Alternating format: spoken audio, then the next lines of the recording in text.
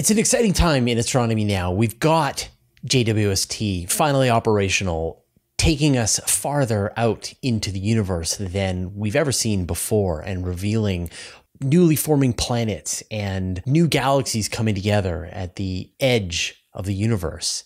And there's a lot of science, a lot of claims, a lot of stuff that's being sort of bandied around, and it's tricky to be able to look through that stuff and be able to make sense of it and sort of get a much better, more honest, realistic take about where we stand in our understanding of the cosmos, especially when it relates to some of the biggest questions about dark matter, dark energy, antimatter, matter, inflation.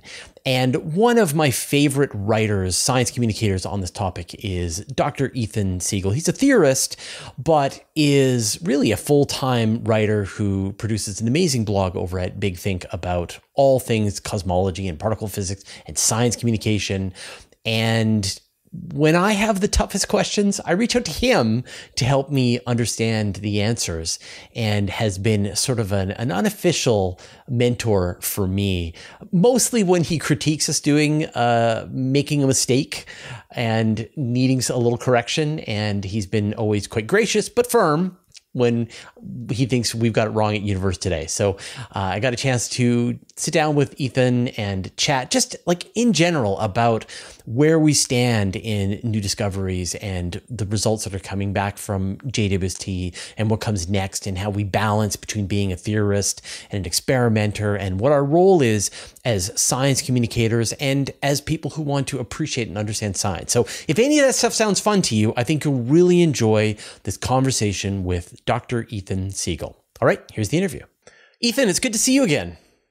Fraser, thank you for having me. It's a pleasure to be back after what seems like an unfortunately long time. It's almost like something happened during the last 3 years that just puts a fog on things, but I'm so happy to be back. The universe thankfully hasn't gone anywhere. Right, yeah. But a lot of really interesting things have happened in the universe, and no kidding. And I wanted to, so like I do a question show every week here on the channel where I try to answer people's questions, but you're one of the people, there's a sort of few mentors in my life that I reach out to when the questions get beyond me. And you are absolutely one of those people who you've really influenced my thinking and my methods as a science communicator. So thank you in advance. And now I'm going to put you to work.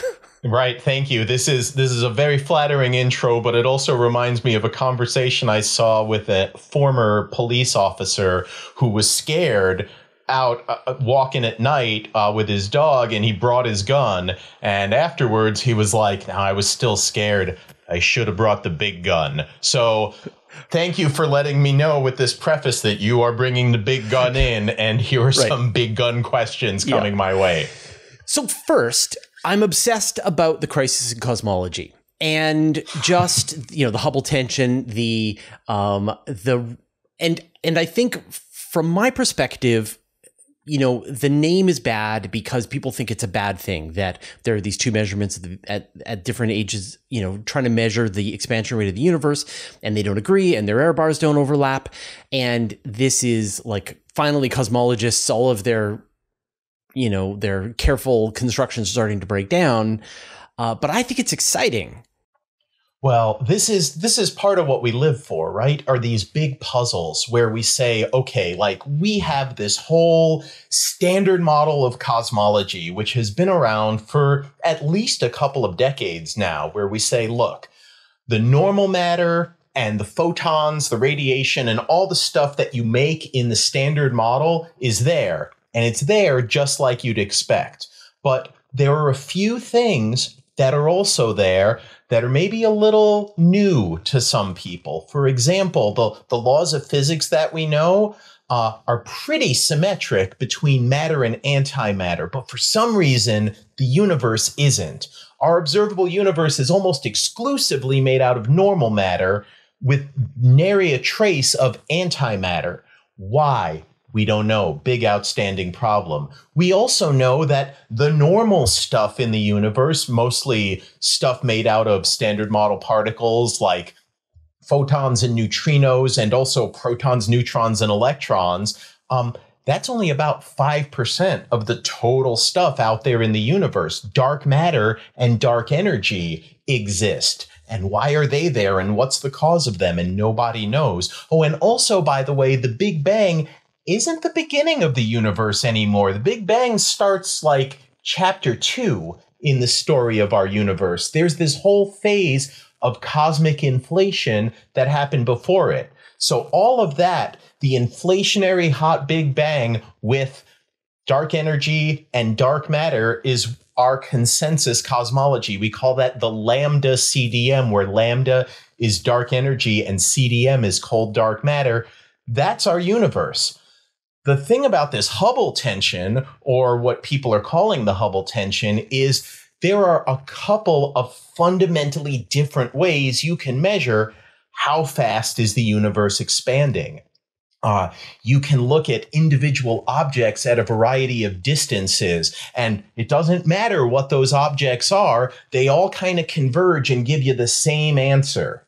And then you can also look at, well, what if there was an early relic imprinted in the early stages of the hot Big Bang? Something like the peaks, the temperature peaks and valleys in the CMB, in the cosmic microwave background, or the clustering imprinted in galaxies, that clustering pattern imprinted in the patterns of galaxies we see, called baryon acoustic oscillations. If we use those methods, we also get the same answer every time. But just like you said, the distance ladder methods and the early relic methods give two different answers that don't agree. In fact, this has been something where there has been a growing tension for, I'd say, about the last 15 years. And recently, I'd say really only in the last 4 or 5 years, people have started taking it really seriously and said, you know, we really beat down the error bars and we removed all the sources of uncertainty and we checked better and better.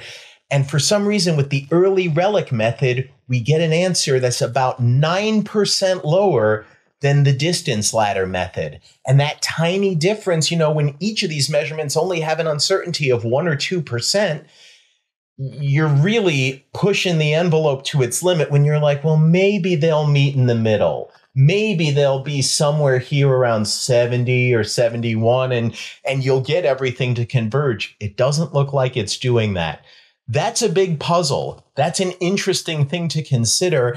And the truth is, if the observations continue to hold up, if all of the early relic methods give one answer and all of the distance ladder methods continue to give another answer, we're going to have to figure out this puzzle. It could be a sign of new physics somewhere in the universe. But I want to talk about this idea that you were talking about today on your blog. And by the way, you've got a fantastic blog at Big Think. I really enjoy it. About this idea of like clues, cracks, and a crisis. So right. So it's real easy, right? It's real easy. If you want to get attention, right? You know, you light a little match and you scream fire. That's attention, right? You make something seem like the biggest thing in the world, and that's how you get attention to it. A lot of people have been claiming there's a crisis in cosmology, and they point to not only this Hubble tension, which is, you know, it has finally crossed that gold standard, that 5 sigma statistical significance standard for us to say, hey, something really interesting is happening here. We should take a look. But then people say, well, it's not just that. And that's something I called a crack in the theory where, you know, we have something that's really robust. It's held up over time. We've scrutinized it. We've looked for sources of error. We have very good data, and we don't know how to explain what's going on. I would say that's a crack in the standard model of cosmology. And cracks are great because that's how the light gets in. And sometimes that's your window into there is something new to discover. But what a lot of people have been doing has been saying, oh, well, I'm not just going to take this crack. I'm going to take all these other discrepancies that I can find wherever I could find them. And even though I would say they're really only just clues at this point, they're really only, you know, they haven't reached that 5 sigma standard. They haven't gotten to the point where everyone who measures it gets the same outcome. They haven't gotten to the point where this has been a long-standing problem for a long time and there's no clear resolution, and you can't chalk it up to statistical uncertainty or cosmic variance or any of these other, maybe it's just an error. You have people taking these more spurious pieces of evidence and saying, oh, well, look at this and this and this and this and this and this, plus the Hubble tension, and now we have a crisis. And I think that's disingenuous, because to me, the most remarkable thing about lambda CDM cosmology is how spectacularly well it works for pretty much everything. Like, what I see happening is people saying, oh, well, if I exaggerate how important this is and I don't look at the mainstream evidence for this, but only at this other evidence for this part, then I can say, oh, well, maybe individual galaxies are doing something surprising. So maybe something's wrong with dark matter. And maybe the way that binary stars are moving with respect to each other, people argue over that. So maybe that's a crack. And maybe the fluctuations in the cosmic microwave background look a little different on these angular scales than these angular scales. And that shouldn't be. So maybe that's and what they're doing is they're taking all of this dubious evidence, throwing it together into like a Vitamix and blending them up and pouring it out and saying, hey, look at this crisis. And I'm like, the only crisis that's going on here is how badly you've exaggerated what's actually true. We do have one real, what I'll call, crack in the standard model in the form of this Hubble tension. We do have other clues that really require more scrutiny before we really know what's up. And people are working on that as well. They should. A big claim, though, that has been thrown around since the first images came back from JWST, from the James Webb Space Telescope, is people have made a big deal out of, oh, wow, look, all of these big, bright, massive early galaxies are out there, and we didn't think we should see them, and therefore you put that with the Hubble tension, and now we've got a big crisis. And that was really unfortunate. Because to me, I want to be careful about things. I want to be circumspect, making sure I understand what I'm looking at. And you can't always do that with the very first batch of data you get back from a new observatory. It turned out one of the reasons we're seeing galaxies that look bigger and brighter than we expected is JWST is overperforming. It's performing better than it was designed to perform. And part of the reason for that is it's not just the largest, biggest, most sophisticated, most advanced space telescope we've ever sent up. It's also the cleanest space telescope we've ever kept up. If you've seen those photos of the technicians in the white suits in the big clean room at NASA, that's what all of that is. They managed to create better vacuum systems. They developed a new type of carbon dioxide snow to clean the mirrors in case any dust or dirt or oils got on them. And James Webb Space Telescope, JWST, wound up being the cleanest telescope we've ever launched. So without dust on its mirrors, without dirt, without debris, the images it's returning are sharper and more efficient than we had anticipated. And so part of, oh, look how big and bright those galaxies are, is actually, oh, well, we didn't realize that the telescope is actually overperforming. So what we see as brighter isn't because the galaxy itself is brighter back in the distant past. It's because the telescope is better, so we see it brighter. Another thing that happened is we said, oh, well, we're basing what we expect to see on all of these simulations. And there's a problem with simulations. What we're talking about is we're looking at cosmic scales with billions of solar masses that have collected together. But we're talking about stuff that's being assembled out of protons, neutrons, and electrons, and whatever dark matter is. Those mass scales are different by like 60, 70 orders of magnitude. You can't simulate that. So we have a problem with resolution in our simulations. And what we discovered is that, yeah, if you run these medium resolution simulations to the best of your ability, you're not going to pick out the densest regions, and you're not going to see how they grew with respect to the cosmic background density in the detail that you need. But in March of this year, a grad student named Joe McCaffrey put out a paper with his collaborators where he showed, look, if you use this older high-resolution simulation called the Renaissance simulation, which has been around since 2013 to 2015 was when it was refined, then all of a sudden you say, hey, look at the densest areas. Look at these rare fluctuations that exist, but that you have to hone in on. If you hone in on them, then all of a sudden you say, oh, well, we actually expect these big, bright galaxies to be there and to appear before the universe is even 200 million years old since the hot Big Bang. So, all of those early claims of, oh my God, how did those galaxies get so big so fast? They didn't look at the highest resolution simulations. And when you do, that problem goes away. And I think that's really important. It's very easy, just like it was 15 years ago when we had the whole faster than light neutrinos fiasco, if you remember that.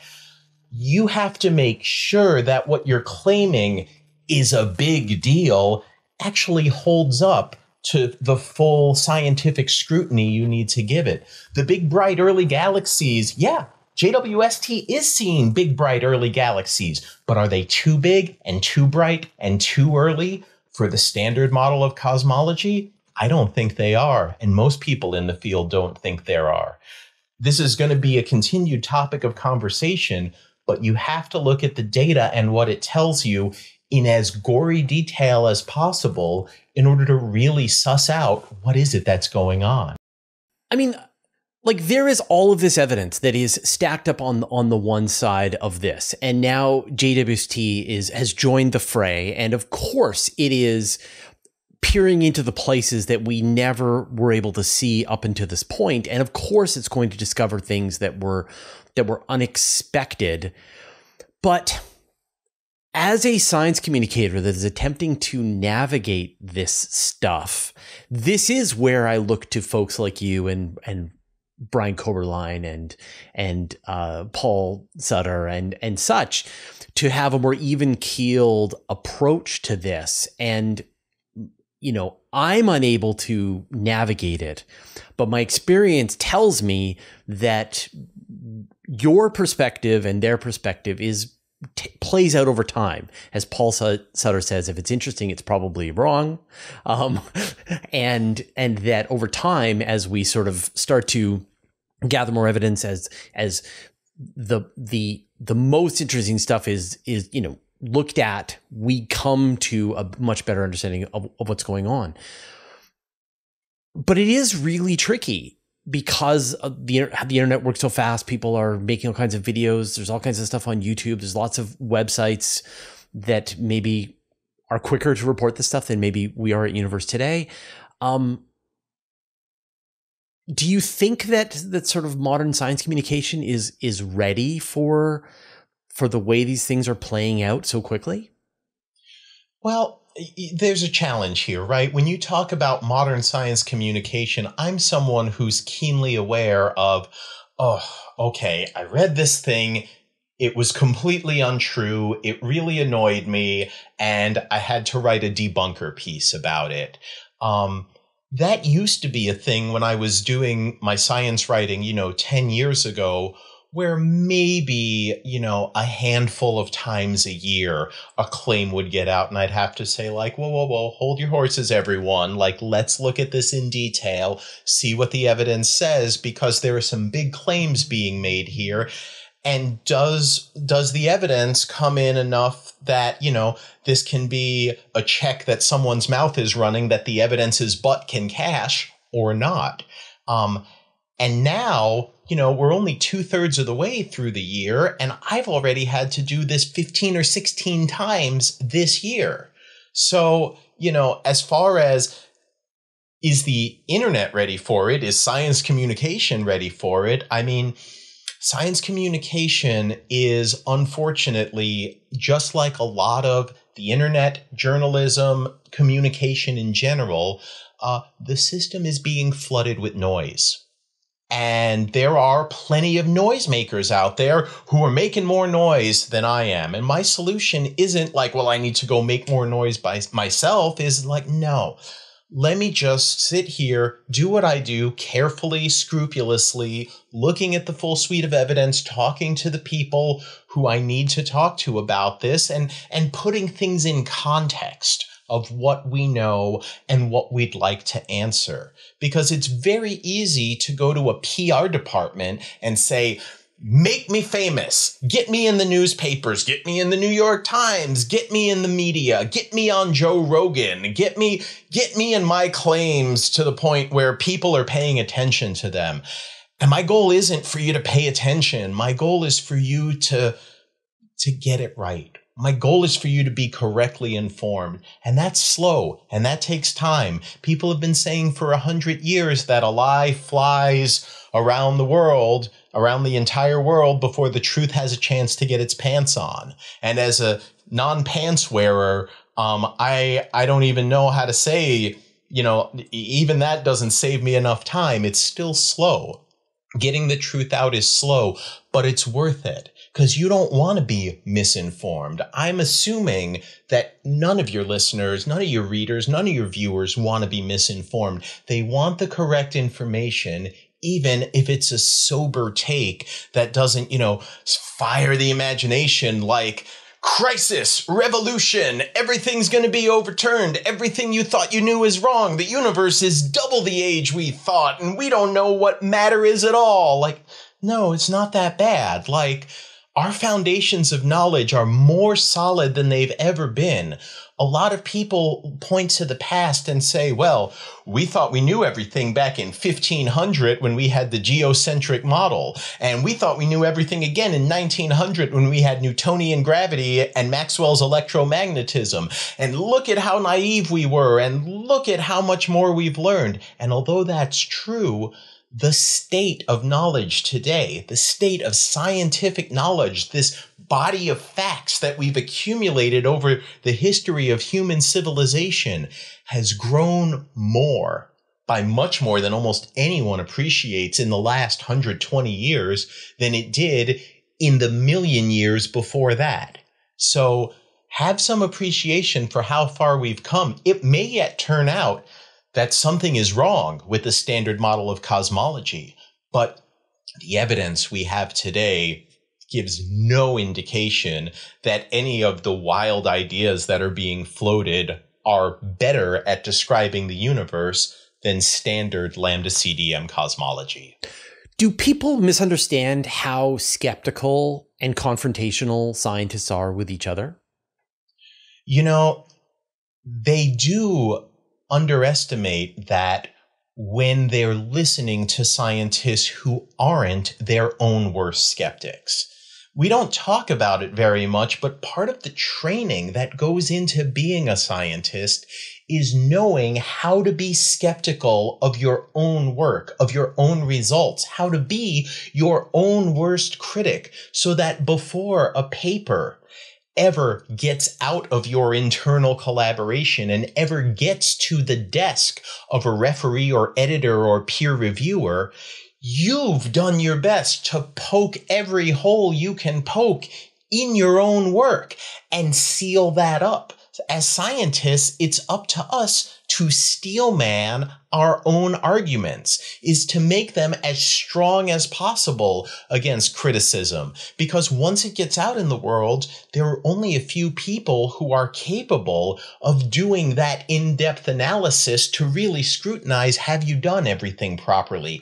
If you see a scientist who's acting like it's the wild, wild west and I can do whatever I want and make whatever inferences I want and publish whatever I want, that's a bad model for being a scientist. That's how you do sloppy work. That's how you get misinformation widespread out there. We just saw that with the LK99 superconductor claim. You see it with anything about anyone who claims they've found alien technology here on Earth. You see it widespread. Universe is double its age. Dark matter doesn't exist. It's been falsified, right? All of these wild claims that no one in the field believes, that everyone in the field looks at and says, oh, you were careless. You were overly optimistic about your own data, your own analysis, your own ideas, and you didn't look at the broader picture. You didn't look at the full suite of evidence and what it all implies. And so for me, I'm in that lucky position where I get to bring my own expertise, and I also know how to ask people, hey, this isn't my area of expertise. I need more expertise, and you have it. Tell me about it. Tell me about the background here. Tell me about what this looks like. Show me the papers that provide the backing evidence for it and let me read through them, because that information exists. We are not doing this for the very first time. It's not like we're trying to figure out the mystery of, when I light a candle, does the wax use up the phlogiston that's around it? Or does the flame, some aspect of this combining with something that's in the atmosphere until it's all gone, right? We know about atoms and molecules and chemical reactions and the particles that underlie them and how those reactions take place. We know how to build the universe from fundamental particles up to atoms, molecules, macroscopic things, to planets, to stars, to galaxies, to black holes, to the large-scale structure of the universe. We have a really comprehensive picture of how things work. And if you're going to say, well, I'm going to throw it all away, you better come up with something that's at least as successful as that old theory was. And you have to explain some new things. That's really difficult to do. It's part of the reason why so many of our best theories are really unchallenged. Because most of the challengers to them, you could say like, well, what about modified Newtonian dynamics instead of dark matter? Well, you do that, and you can't even reproduce all the successes of dark matter without including dark matter. So I would say you have to reach that step. You want to throw away lambda CDM. You want to throw away dark energy. You can't explain how the universe is expanding without dark energy, with or without the Hubble tension. The Hubble tension is a much smaller effect than the overwhelming effect of dark energy. These are not things you could just wave your hands and poof and make them go away with some sort of movie magic. This is our universe and what it tells us it is, right? That's the way you do science, is you ask the universe a question about itself in the right way, whether it's via experiment or measurement or observation. You ask it a key question, you go out and you make the key measurement. And if you've asked it properly and you've measured it properly, you're going to get an answer that it can't escape from. And even if you don't like what that answer is telling you, this is the story the universe tells it about itself. We were smart enough to ask it the right questions. We'd better listen very carefully to what it's telling us. But let's say if a third of the articles that you write now are debunking various claims that are overreaching, and say a third are lighthearted answers to people's questions, I would say another third, and you wrote a whole book about cool Star Trek technology, is that you like to think about the stuff that's right at the very edge and the limits of what we understand and what we know. And those are the kinds of stories that I'm interested in too. Like my favorite kind of story for us to cover on Universe Today is when somebody has come up with a really clever idea to solve an outstanding problem in physics, or to, send a spacecraft to Neptune or whatever. And I think that we want that kind of thinking where it is more speculative, and it's not, someone's not saying like, this has been discovered, but like, here's a really great idea. How can we sort of keep our minds open at the same time that we can be rigorous in our scientific thinking? Right. So this is a very good question, because this is a very deep question, right? You want to bring people up to the frontiers. right? Bring them up to the legitimate frontiers where you say, here's what we know, and here's that limit. And you want to peer over that horizon and kind of look and what could we be looking at next? How do we get there? How do we discover what's next? What are some ideas? If this is what's next, how do we discover it? Right? So this is a huge thing, is to be forward looking from the frontiers.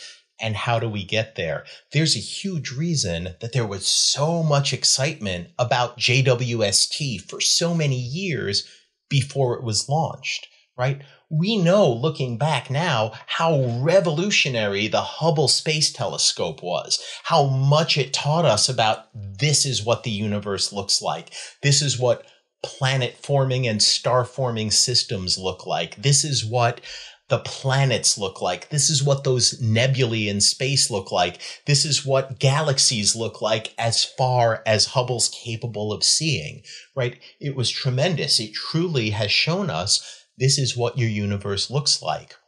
What a lot of people don't appreciate is JWST is that next giant leap to say, we know what the universe looks like now. Now we're going to see it in greater detail, in wavelengths of light we've never probed before, which makes us sensitive to features we haven't been sensitive to before. And we're going to see back earlier and earlier in cosmic history than ever before. This was not an accident. This was by design. Now it's happening. We're living in this era now. And, people are still sort of trying to catch up with, well, what do we know? What have we seen? What is the farthest galaxy? How deep have we looked back? What have we learned about the very early universe? Science doesn't progress all at once where it's like, we found this thing and now we used to think that way, but now we all think this way. There are very few discoveries that work that way. This is really truly taking an entire community, thousands of astronomers and astrophysicists all working on their own little, minuscule part of the cosmic puzzle. And we have to synthesize it all together to sort of see, how have things changed? What has this taught us? What refinements did we need to make? What things were we able to ignore previously that now we're compelled to include? And what oversights did we didn't think that was important, but nature is showing us, no, this really is important. This is huge. It affects everything from stars to galaxies to black holes to the environment around galaxies. We're learning, where do you make planets? How enriched does your stellar material have to be so that it can form rocky planets? What does this mean for the chances of life in the universe or in our own galaxy or in our own cosmic backyard? Do we have a chance at detecting it? I do think it's important to look to that next cosmic horizon because there are some huge discoveries that I fully anticipate are going to occur in the next decade or two. I anticipate that with Habitable Worlds Observatory, that's not NASA's next flagship mission. That one's called the Nancy Grace Roman Observatory, but the one after that, Habitable Worlds Observatory, that should find our first inhabited planet in a solar system beyond our own. That was like today, the news of them bringing together the band again to start thinking about the habitable worlds. We got the call. There was today. A workshop at Space Telescope Science Institute earlier this year, and I was only able to attend virtually, but that's what everyone was focused on because the science you can do with that is tremendous. It's basically like, imagine James Webb Space Telescope, but not optimized for the infrared, optimized for the optical. And imagine what you could see if you looked at a system that was analogous to our own solar system with their coronagraph technology, the largeness of their primary mirror that they're anticipating, the type of optical corrections they're imagining doing, and the way they'll be able to block out light from the parent star.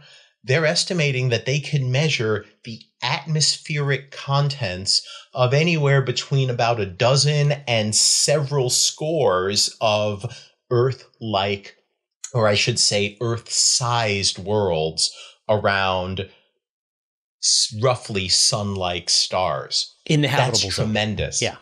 What we call the habitable zone today. Yeah. So with Earth-like temperatures, assuming they have Earth-like atmosphere, with the potential for thin atmospheres and liquid water on their surface that is sustained over the long term, with the right abundances of heavy elements that interesting chemical reactions are possible, we might get to answer the question, how often does life arise from non-life on planets like this? How often does life sustain itself and saturate the surface to sort of, regulate the atmospheres, the oceans, and temperatures and chemistry and things like that, right? These are questions that are entirely theoretical today that are going to become observational in the very near future. On the gravitational wave front, less than 10 years ago, we never directly detected a gravitational wave. Now, we not only have them from merging and inspiraling black holes and neutron stars, but we've detected the cumulative signal from all of the massive black hole binaries out there collectively in the universe. It's only a matter of time, I would bet, within the next decade we've got it, before we detect the first ultramassive black hole binaries, supermassive black holes that are orbiting one another, that are locked in this inevitable death spiral where eventually they will in-spiral and merge together. It's only a matter of time before we detect individual systems and say, right over there, 400 million years from now, those two black holes are going to merge together. This is incredible when you look at what are the frontiers of science, what's over that horizon, because it's not just like, oh, here are some great questions we want answers to. We're actually making plans now to improve our current technologies and develop new ones where we'll be able to answer these questions within our lifetimes. And what are some of the, you talked about some of these observations that we could make, and, either way the Habitable Worlds mission goes, whether we find something or don't find something, both answer is, in the words of Arthur C. Clarke, equally terrifying. What are some of the mysteries that we have been chewing on for a long time that you feel like we finally have the tools in place, I think, or coming within the next, say, decade, that we have been kind of going like, what is that? We don't know. But now finally sort of humanity has brought the right tools to the project. One of the things that I think is really interesting is about dark matter. A lot of people think, oh, dark matter is just some naive, diffuse, fuzzy thing that's out there. Through the science of gravitational lensing, which is what occurs when you're looking out at a distant object, and in between your line of sight to that object, there's another mass intervening. That intervening mass is going to distort and magnify the light from the background object. But everything is very sensitive to the lens geometry. If you just had one big fluffy diffuse halo of dark matter, you would get a specific signal that is different than the signals we observe. We find strong evidence, and this is again only pretty recent, we're finding very strong evidence that in these big clusters of galaxies, there are these tiny little clumps of dark matter moving within the halo. We call this halo substructure or dark matter substructure. We can't explain our observations without it.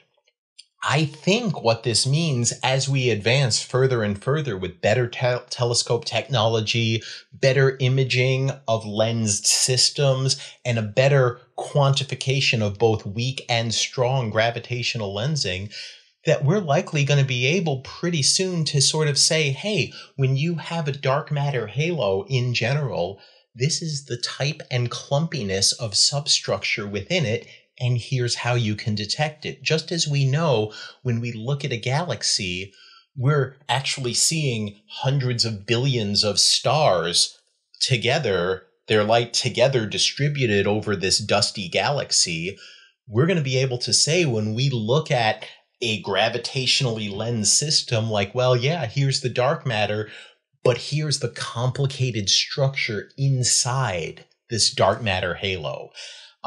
That's an advance that I don't think a lot of people appreciate is really going to be profound in terms of teaching us what dark matter astrophysically can and cannot be as far as its nature is concerned. Right. So that gives us almost like we're seeing the resolution of the dark matter. We're seeing how small it likes to break itself into as pieces as they're hovering around some galaxy cluster. Again, to the limits of our observations, right. Yes. Yeah, yeah. I mean, there is this great trinity of projects coming online. There's the Euclid mission that's already launched. There's Nancy Grace Roman, which is coming in 2027. There's Vera Rubin, which comes online next year at some point, and first light maybe 24, 25. They should do a lot of the heavy lifting to help us figure out dark matter, dark energy, or at least put constraints on them.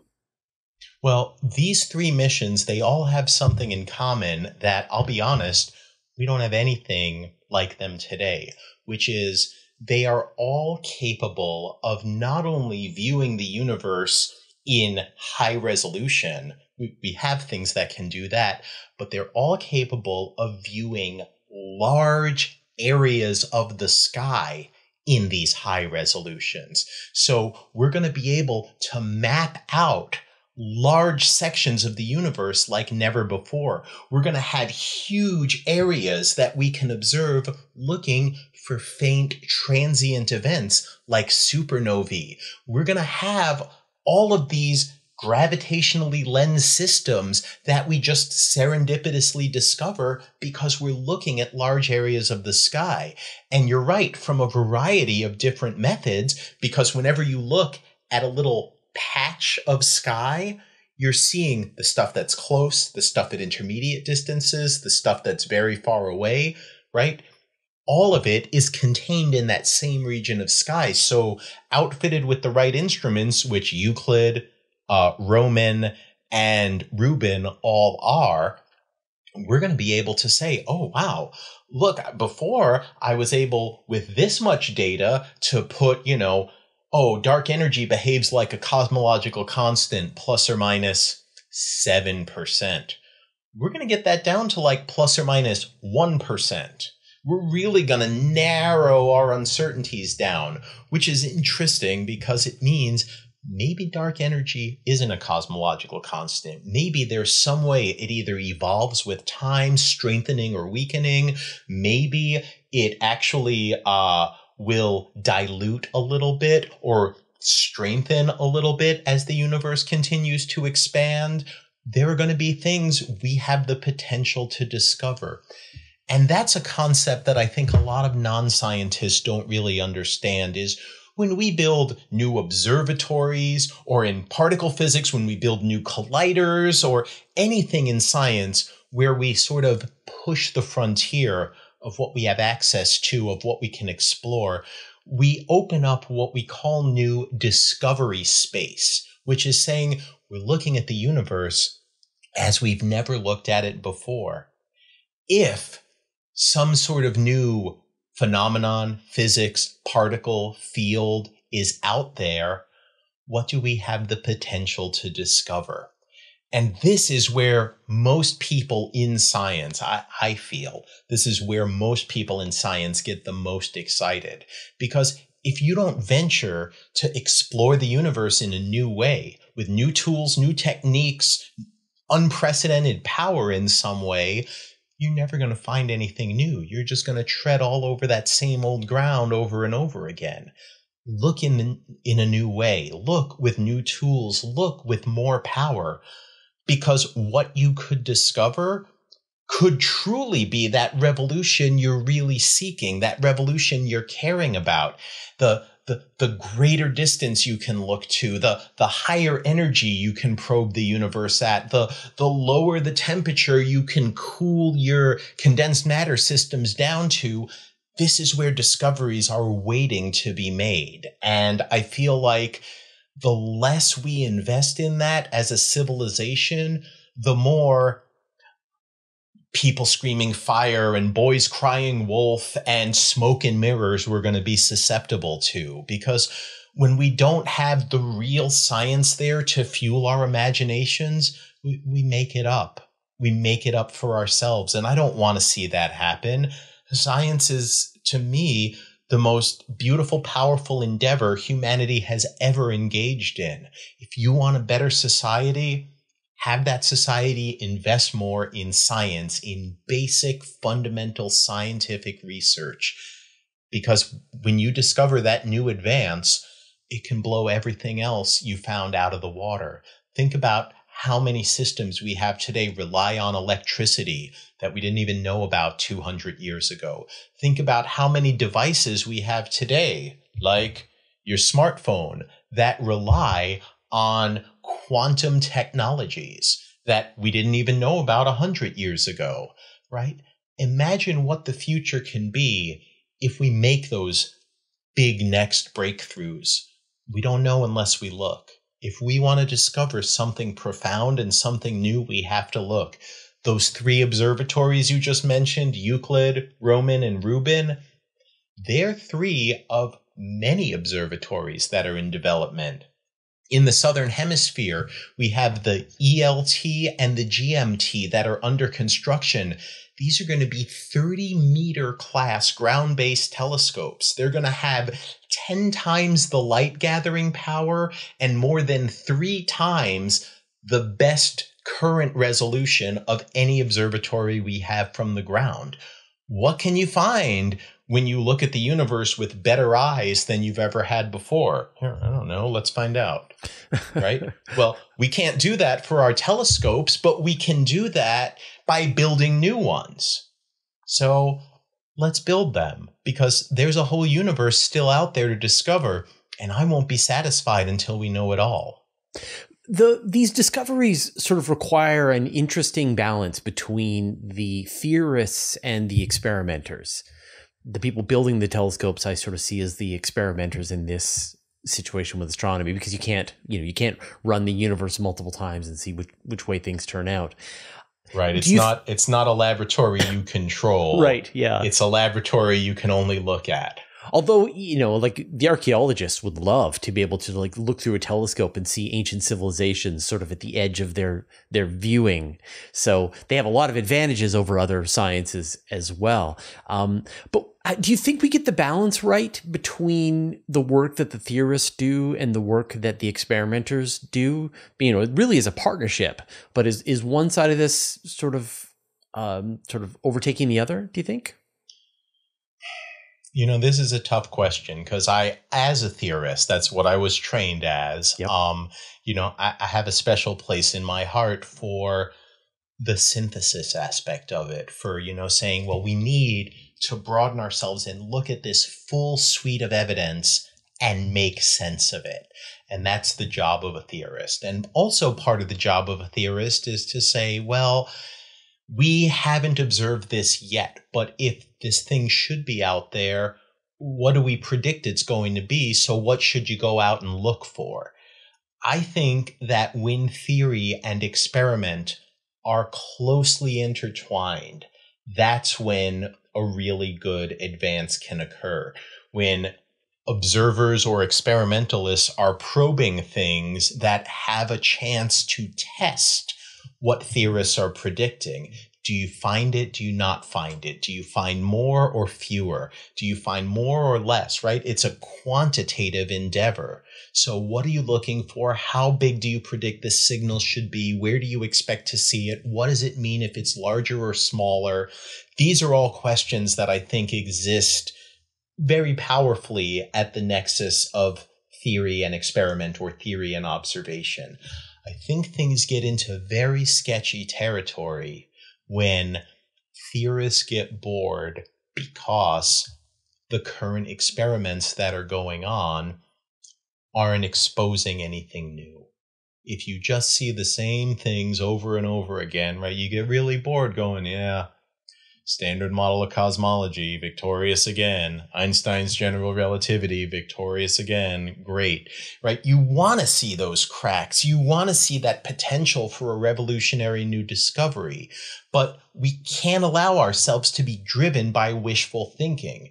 The most immediate advances have to come out of, look, here's my way as a theorist of putting things together in a way that makes sense.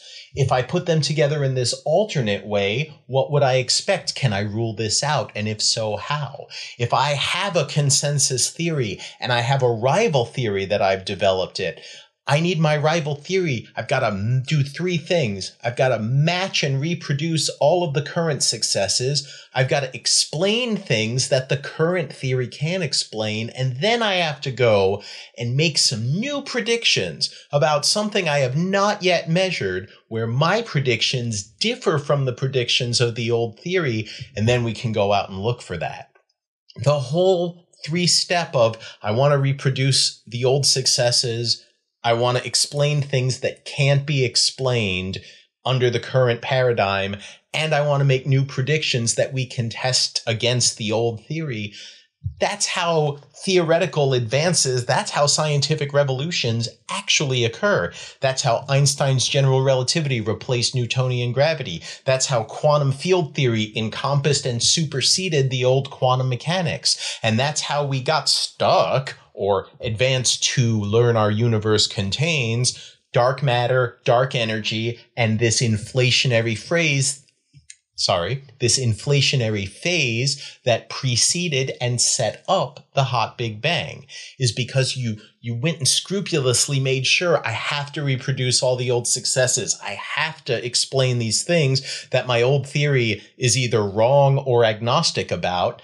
And I have to make new predictions that we can go out and measure and look for them and then determine, is the new theory right, or was the old theory right, or some third option, right? That's how you advance. And so I think theory and experiment, or theory and observation, work best together when they play with each other. When they stop talking to each other, when theorists go off and do their own thing and are disconnected from observables or measurables, I think that's when you get into the hot water of speculative territory that you can't validate or falsify. Do you think there are ways to iterate the process a little faster? I mean, I think, my degree is in computer science. My background is in running technical projects.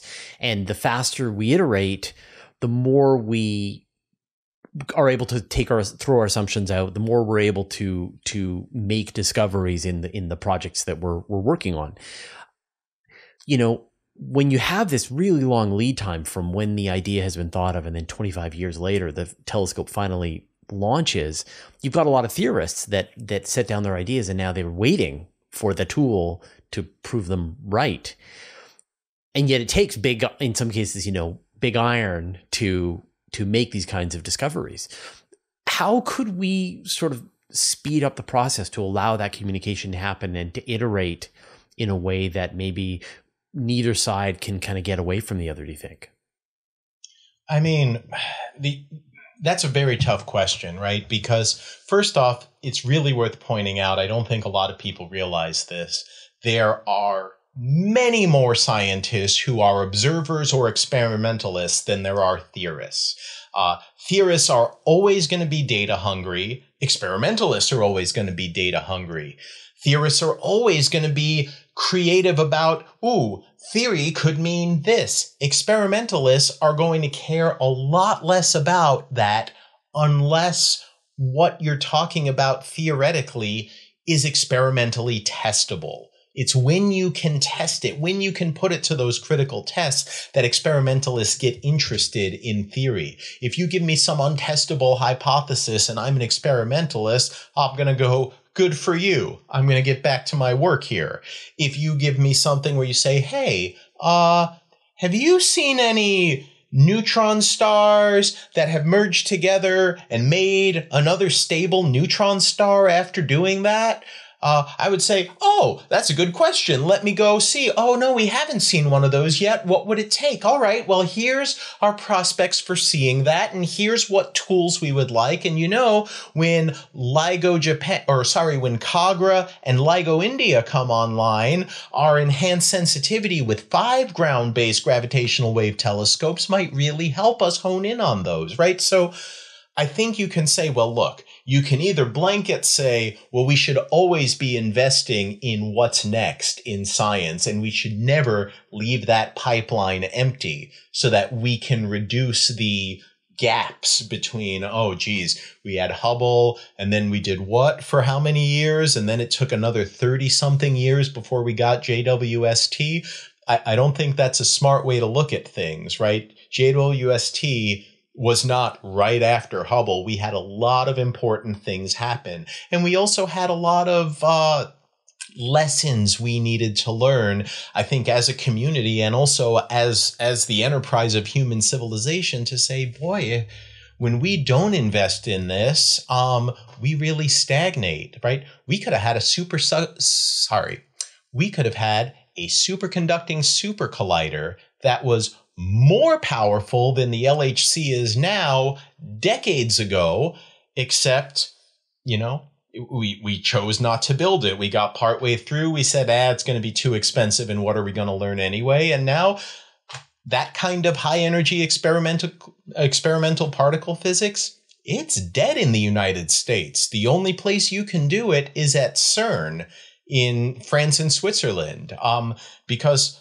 the main ring at Fermilab, which up until it shut down about 11 years ago, it was the second most powerful particle accelerator in the world. And in the face of the LHC, it just won't teach us anything new that the LHC can teach us better. So, this is it. If we want to be at the forefront of science and technology and development, you have to keep investing in it. It has the highest consistent return on investment of any investment we can make as a nation, but that isn't going to necessarily convince everyone to do it. That has to be something that I think personally should be independent of temporary political will, which is very fickle. Part of the reason James Webb Space Telescope exists at all is because it survived a whole bunch of various funding cycles where various politicians wanted to kill it. They wanted to kill it during the Bush years. They wanted to kill it during the Obama years. They wanted to kill it during the Trump years. Right? There are always people who are going to say, oh, you don't need that. Oh, that's not essential. But I think, look, if you're talking about reducing, oh, well, it takes time for observers and experimentalists to collect their data and analyze it properly, there are a few computational things you can automate, and that's why I would say there's been a huge development of AI and machine learning tools for the large data sets that come in astronomy and physics, and that's useful. But at some point, you really do need human eyes with human expertise analyzing this data, teasing out the signals, analyzing it in a robust way, so that you can sort of compare it to your theories, right? There are some things that computationally you can do, but that delay isn't the big problem. The big problem is we don't have a robust pipeline with guaranteed funding for these projects to happen. We run the risk of, really with everything we do, that we could have the rug pulled out from us at any moment in time. And theorists are not going to advance if the data isn't coming in from the experimental and observational side. We're going to stagnate too. So I think it is really a rising tide lifts all boats sort of situation where if you're a theorist, you should be cheering for the experimentalists. And I won't say you should be hoping for what they should find, but you should always be advocating for, hey, when there's discovery space out there within reach, go for it. Because if you go for it, regardless of what you find, whether it's more of what we expected or some small surprises that we had to tweak some things in the model or some big surprises that are still puzzles we can't explain, taking that step, finding that stuff helps you go to the next step. And unless you keep taking steps, you're never going to reach that next big breakthrough, whatever it may be. Are we going to go through this process that we went through with JWST, like when Vera Rubin comes online and they are dumping out petabytes of data onto the internet, and it is turning up thousands of supernovae a month and all kinds of crazy things? Do you think we're going to have a kind of I like that. Yeah, I know someone said like we know of like 1,500 Type 1a supernovae, and Vera Rubin's expected to find millions in its primary observing run. Well, you do have to remember, we're talking about a telescope that's as powerful as the Hubble Space Telescope. And to date, the Hubble Space Telescope is our best Type 1a supernova finder and observer of all, right? We're talking about a telescope that's the same power as Hubble, but has a field of view that's about 50 to 100 times wider.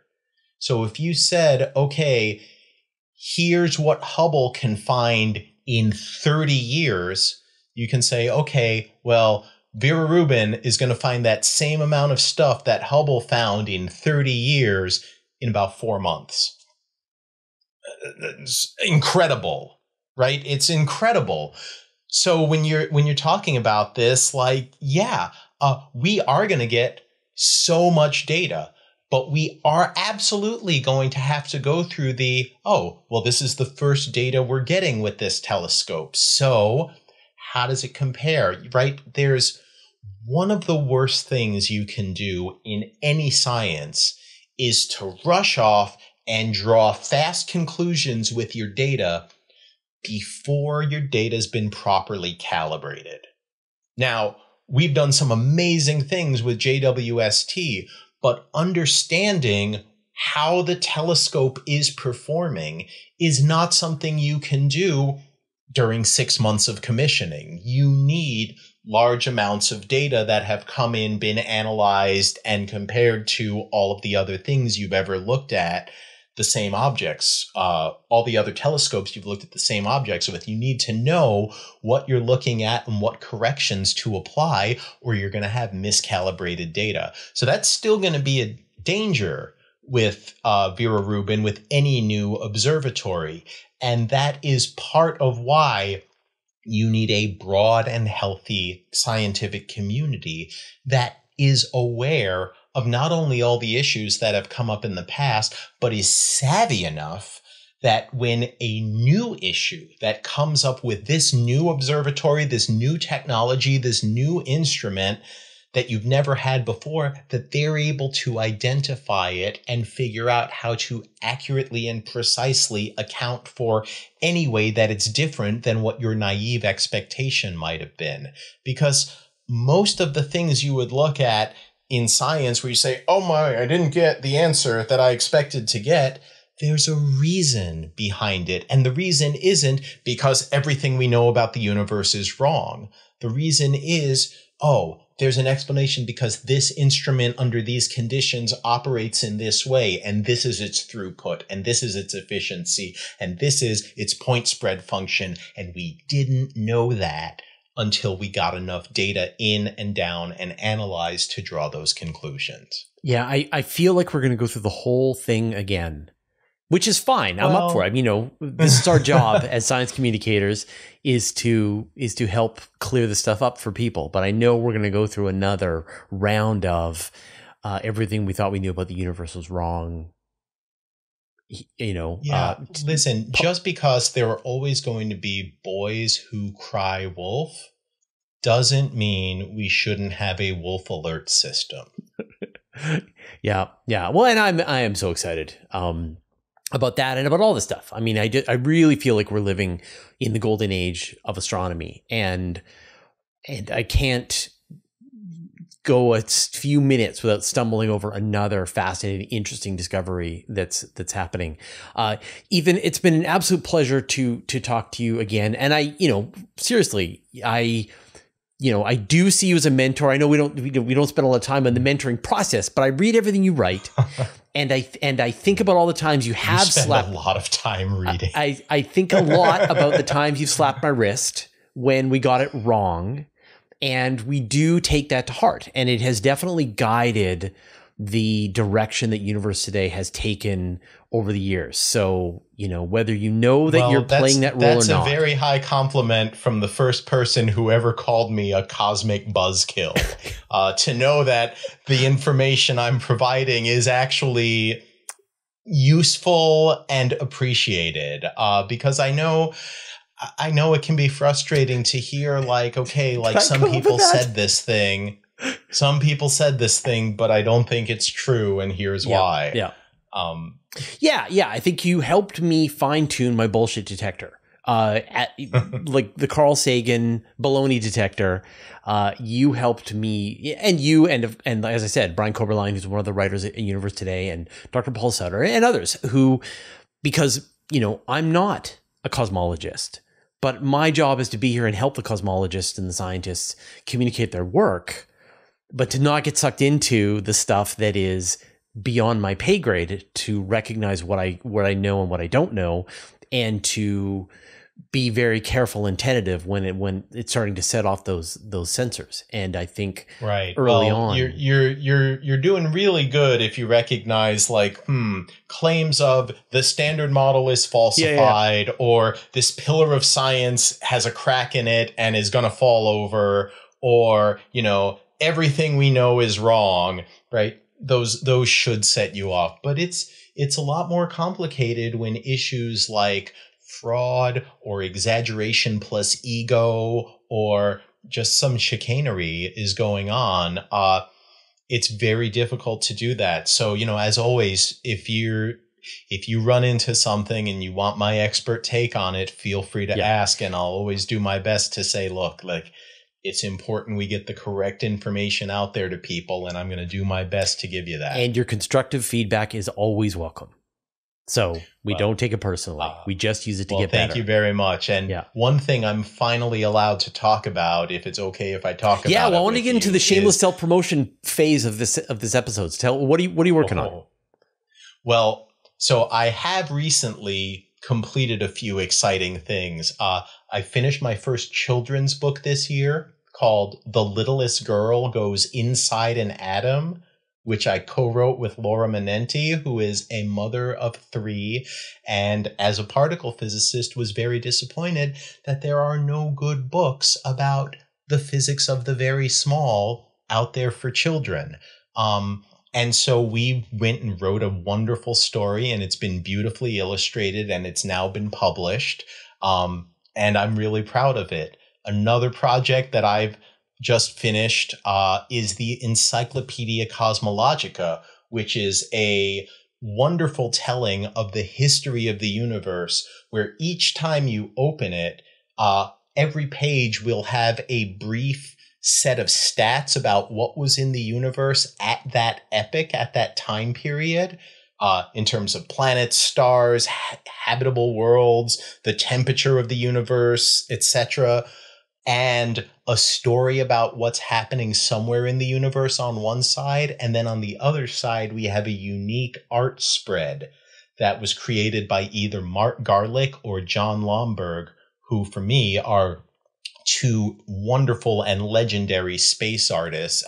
In fact, John, some of you out there may know, worked on the Voyager Golden Record for 1977 and was the art director for Carl Sagan's original television series Cosmos. So getting to work with him was like a lifelong dream come true in a way for me.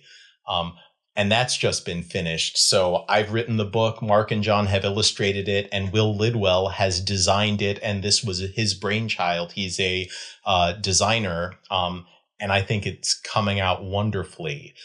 That'll be available holiday season this year. But I'm working on a new book also in partnership with National Geographic. We are putting together a book about JWST, a book about the James Webb Space Telescope from its development and assembly to its launch and deployment to the sights and the science that we're seeing in now its first year plus of operation. And I'm writing that right now. In fact, I was working on it earlier today, and it should be published next year, where you should be able to get your hands on it. So exciting times for me. And just as all of you are excited by all of these things, I can't imagine I'm less excited than any of you. I think this is the story of the universe, what it's telling us about itself. And I just get to be the translator from astrophysics into English. Wonderful. Well, Ethan, always a pleasure. If you haven't already, make sure you sign up for his blog at Big Think. You've got a podcast that you're doing. You're clearly getting set up. So at some point, we'll see you on YouTube, hopefully. I think it won't be too long. All right, we're ready. All right, well, let us know when you come live. Again, always a pleasure. Thanks for all your help. And I look forward to everything you're working on. Thank you so much, Fraser. Keep at it and keep Universe Today keeping us all informed. A huge thanks to everyone who supports us on Patreon and helps us stay independent and keeps ads at a bare minimum.